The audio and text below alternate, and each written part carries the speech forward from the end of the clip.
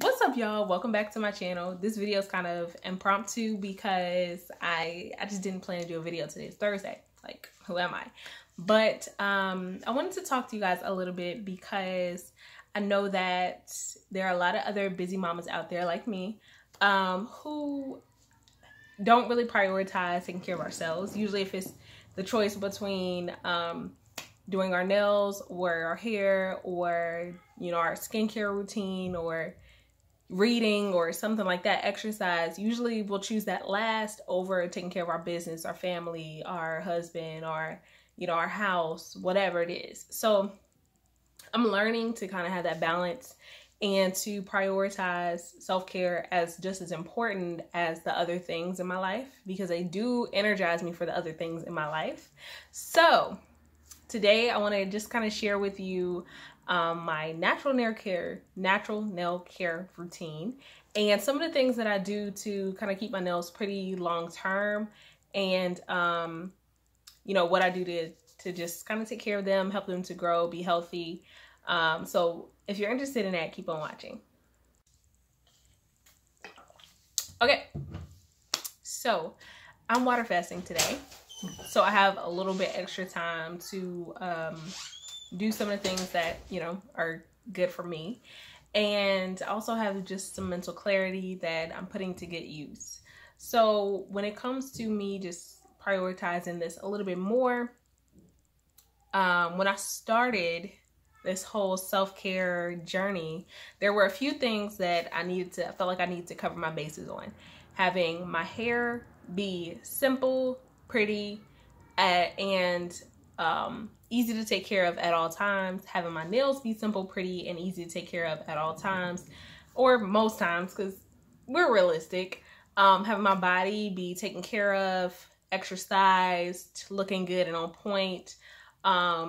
Just the small things that help me feel best about myself. So my skin taken care of, because when it's not taken care of, it's breaking out and I'm looking crazy. Okay, so those are the few things that really mattered the most to me. So when it comes down to my nails, I've always been like a nail girl. Like, I always loved nails, always, you know, painted my nails and stuff. But then I would always end up looking less put together because they were chipped. So I stopped doing it for a long time.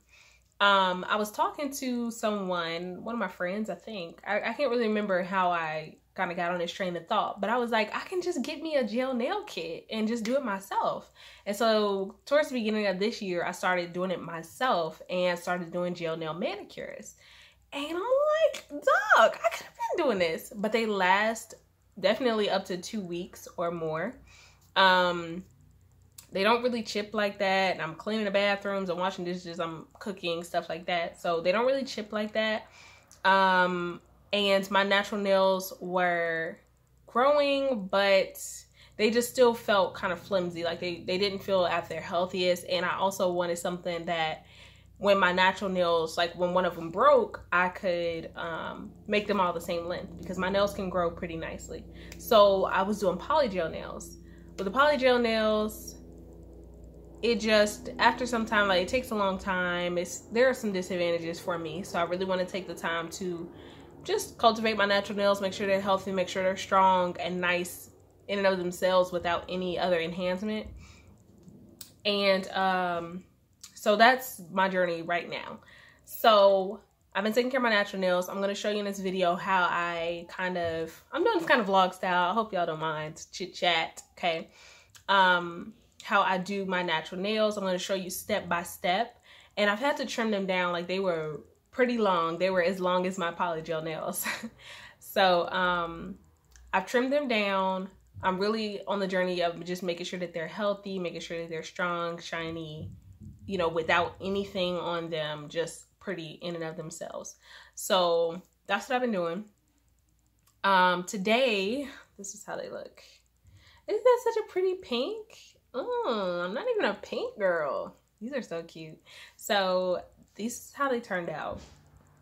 I'm gonna do the same thing to my toenails, so I kind of walk you through that process.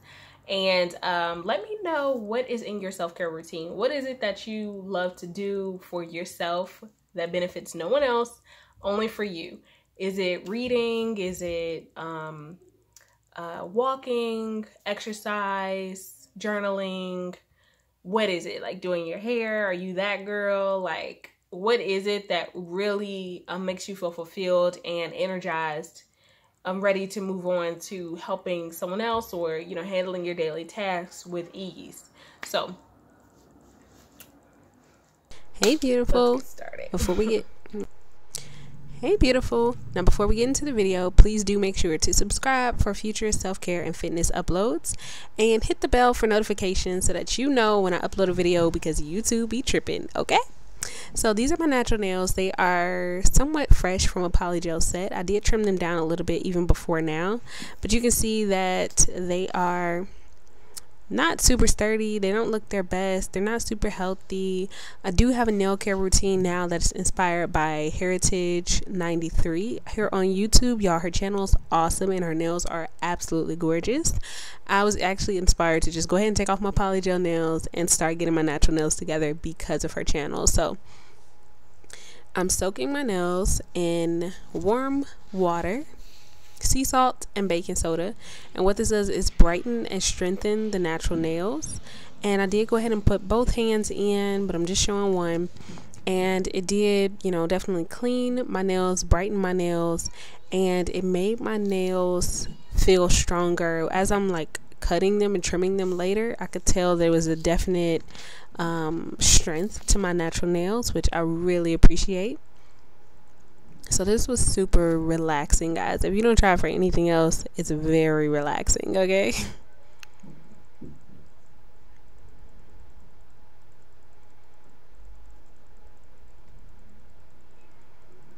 So I let my hands soak in this water while I read a book. So it was probably about 10-15 minutes. And I just really let them sit in the water until I felt like, you know, that my hands were nice and relaxed, that my cuticles were softened and ready to be removed, and that my nails were strengthened by the sea salt. Basically, it's the minerals in the sea salt and baking soda that help to strengthen your natural nails. So this was a great addition to my nail care routine.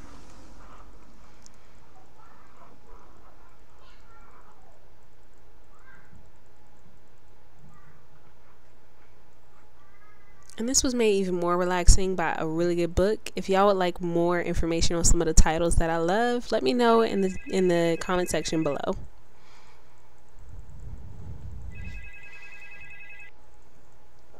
So I'm showing you that here I'm doing a sugar scrub, and I basically just mixed together some organic cane sugar and some olive oil.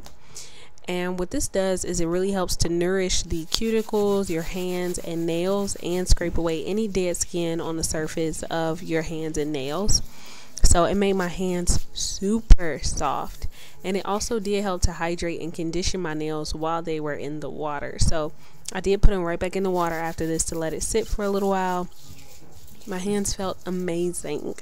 Okay, so I did the same thing for my feet as well, and they just felt so good. I'm like, I need to do this every time I do a manicure or pedicure. This is awesome.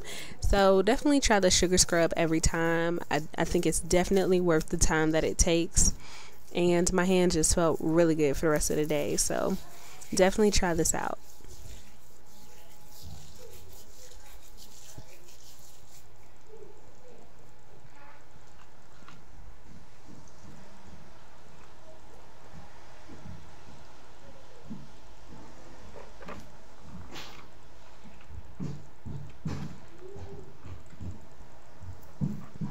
I did do a nice hand massage while I had all of this oil on my hands, and you know, after that good scrub, my hands were just so hydrated and soft. I just went ahead and really massaged that in and took my time with it. I did not rush this process. Do this while your children are asleep, honey, okay? This process took maybe about 30 minutes total, the soaking and the scrub, and every second was worth it. So make sure that you have enough time. So maybe do this at night or early in the morning, and your body will thank you for the time that you spend really taking your time, okay?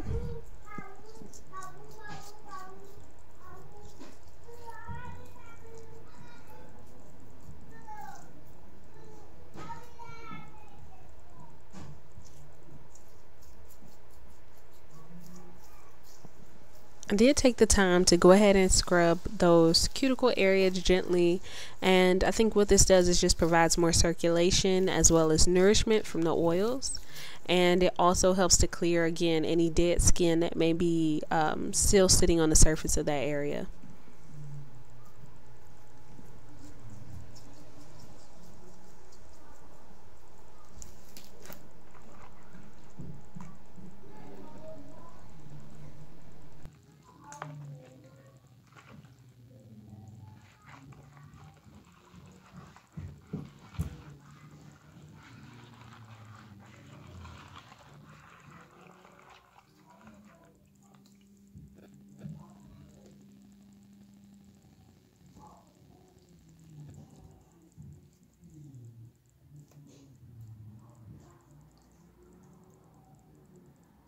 Okay, so let me let you know some of the things that you will need.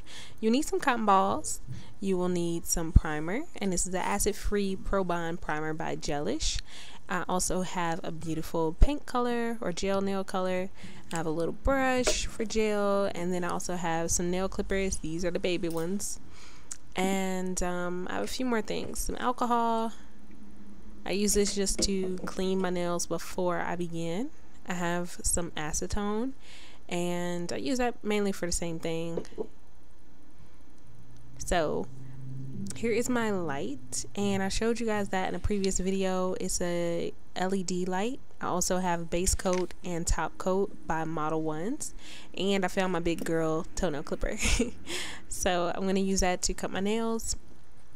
Also have some nail art supplies. So I have a little brush, some glitter, some gems, and I didn't get around to using them, but in the future I will be using those for my manicures as well. So this is how my nails look.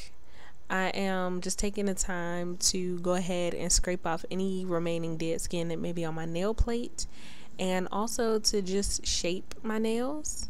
So I push the skin back, or my skin that kind of hangs over my nail, I push that back to expose new growth and to give me a little bit more space to paint. It also scrapes off any dead skin that may cause lifting later on, because if you paint over dead skin, and a lot of times you can't see it with your naked eye, but if you paint over it, it will lift. So your polish will, lift and chip, and that's a lot of times that's the reason why our manicures just don't last. So I go ahead and push that skin back. I clean the nail plate, and I have a real cuticle pusher, guys, but the rounded end of my tweezers worked that day because I could not find it. So definitely use a cuticle pusher. But in this case, this worked just fine. I just wanted a gentle push, and I can show you my nails today a week later. They are still fresh. I do have a chip on one. I was cleaning up for my sister's graduation, and one of my nails did chip. But other than that, the rest of them look great. So this definitely works. You really want to take your time with this. I put it in real time so you can see how gentle I am with my hands. And I really just, you don't want to damage the nail or anything. You want to go ahead and clean underneath it, clean over it with the cuticle pusher. And really just take your time. All of this is about taking your time. My nails do have some previous damage. One, my pinky got smashed in something and had a little bruise under the nail, and a little of the nail separated from the nail plate. So I just make sure to always clean that out. Soaking it is good. And I just, cut it down as much as I could after you see this clip. So always make sure to keep your nails clean, free of bacteria. And typically you use a tool like this to actually remove any cuticle or epidicium skin. But I didn't do it this time. I was like, last time I got lots of hangnails, so obviously I don't know how to use that tool. But this is how my natural nails are looking. I did trim them down a little bit more. I wanted to make sure that they would be as healthy as possible, so I just kept trimming until I felt like it was healthy. But you can see it took quite a bit to trim, and my natural nails did get stronger from that treatment. So definitely try it out if you are looking to grow out your natural nails, because it does work.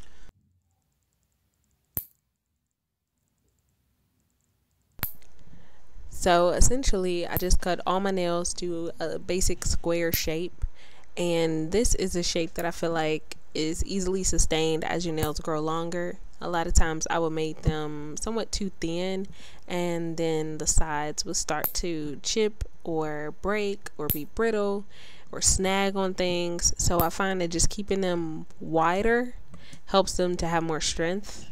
So it's like with a false nail, you have that apex. With a natural nail, you have an apex, but it's definitely a lot smaller. So the strength is in kind of the width and thickness or healthiness of your natural nail. So making sure that it's strong, making sure that it's also flexible, and then making sure I keep them as wide as possible is a good formula for growth.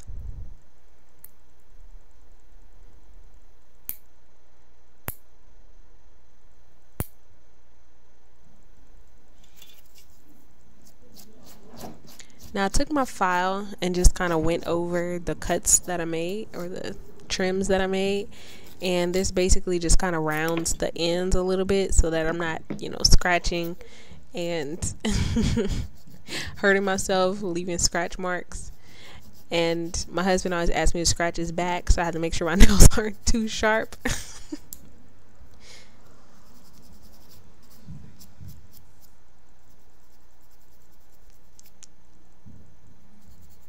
Now I'm taking a very soft old file, and it's extremely gentle because it's worn down quite a bit. But what this does on the surface of the nail is it just takes the shine off. So any extra oils or anything like that, it takes it off of the direct surface of the nail plate. And that also helps to prevent lifting later on once you put the gel polish onto your nails. So you just want to take off you don't want to take or thin down your nail at all. What this does is just creates tiny grooves and takes some of the shine off the top layer of the nail. So this is how they look. That's the square shape. You can make it more perfect. I'm sure you'll be able to see it a little better when they're longer. But at this point, I'm happy that my nails are healthy again. I'm happy that what's left is a really nice, strong nail.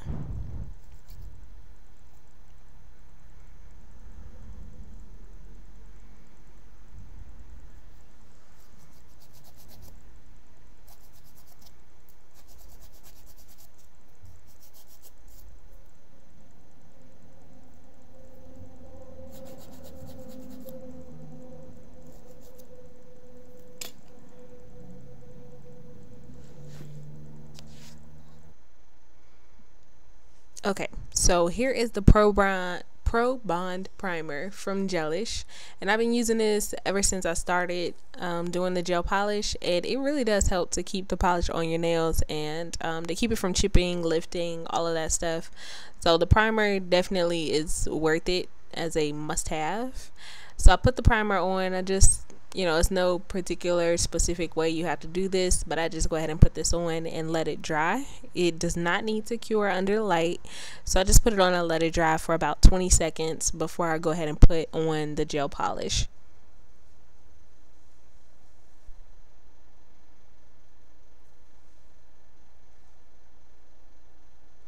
Now this is the base coat, and this is by Model 1, so I'll put a link to that in the description box. But y'all seen me use this before.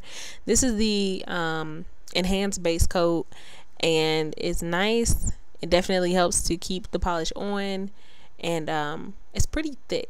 So with this, you have to be very careful not to flood the cuticle and not to kind of have drippings all on the side of your nail. So definitely go back in if you need to with the alcohol or acetone on a brush, and just go around the cuticle area, around the side walls, and make sure that you didn't get any drippage.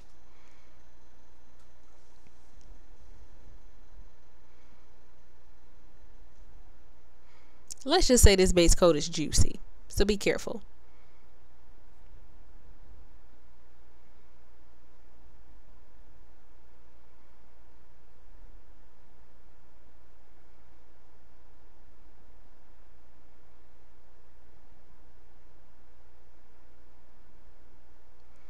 So it's super shiny once you put it on there. I go ahead and cure this for about 30 seconds to about 45 seconds, and it leaves somewhat of a tacky layer on the top, and that's good because it does help your gel polish to go ahead and stick to that tacky layer.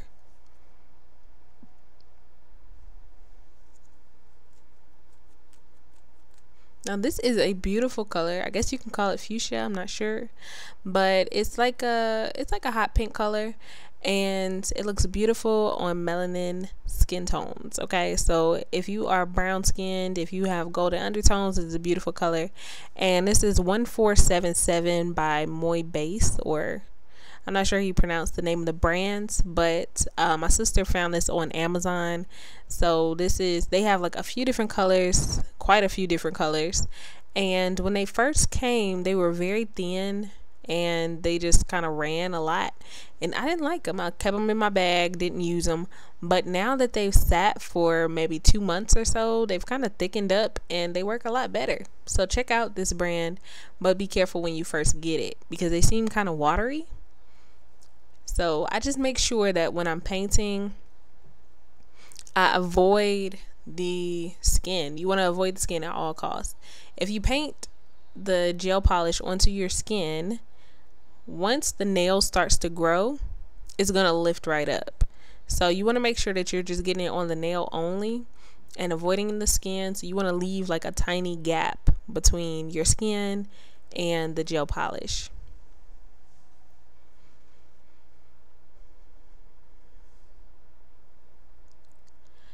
Now with this polish, it's still not super thick, but I did just get away with 2 coats because that's all I had time for. So I put on those 2 coats, and then I did the enhanced top coat by Model Ones, and it leaves it nice and shiny. You don't have any, like, if something gets on your nail, it comes right off, so it's nice and slick too. And that just works really well with these polishes.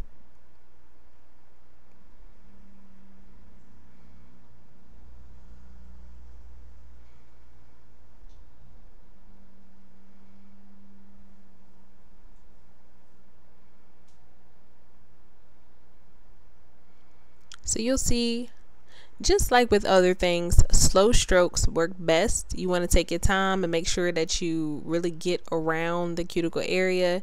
Take your time and make sure that you are just letting off a bit of polish at a time. So you should have thin coats and cure between your coats.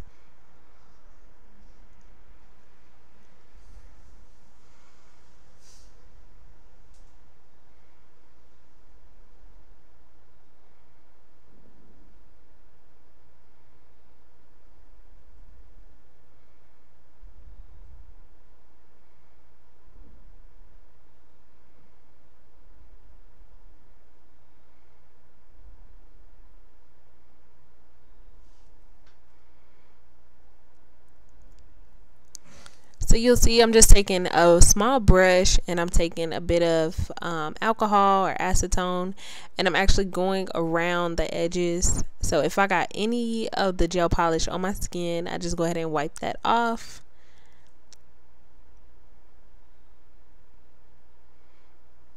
And you also want to check on the back of your nails too. So if the underside of your nail has any excess polish on it or anything like that, you want to get that off too, unless you intended to put it there.